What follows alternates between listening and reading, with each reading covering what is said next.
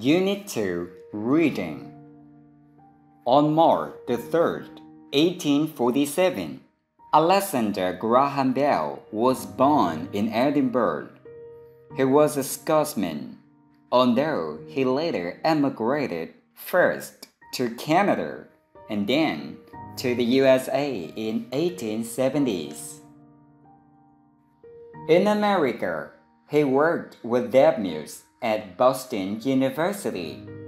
Soon, Bell started experimenting with ways of transmitting speech over a long distance.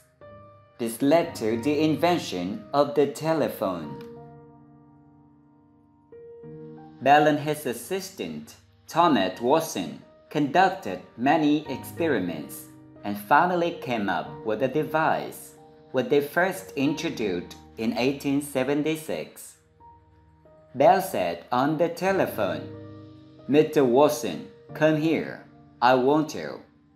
This was the first telephone message.